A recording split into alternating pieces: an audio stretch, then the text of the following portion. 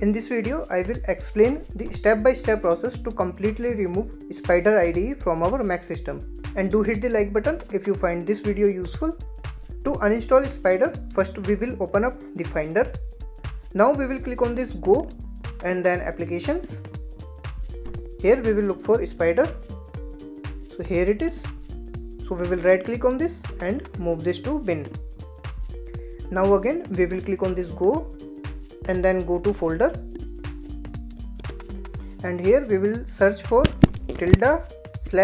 ~library and we will double click on this, which will open up the library folder here.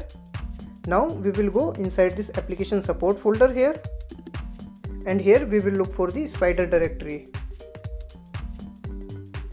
So here it is. So we will select this and move this to bin.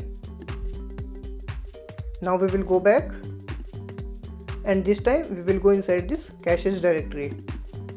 Here also we will look for the Spyder directory. This is the one. Again we will right click and say move to bin. Now again go back.